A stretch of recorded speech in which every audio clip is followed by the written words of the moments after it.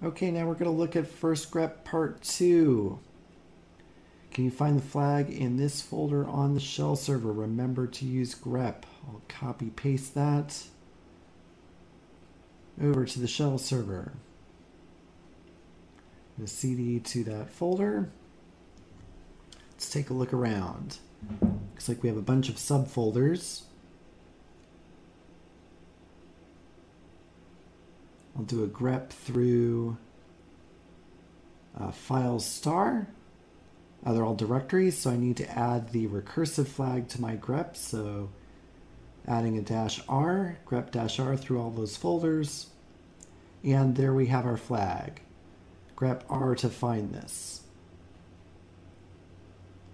Now if I look through, I can see that any particular one of these folders had lots of files, so it would have been kind of annoying to walk through them one at a time. I'll go ahead and copy paste that flag and grab the points.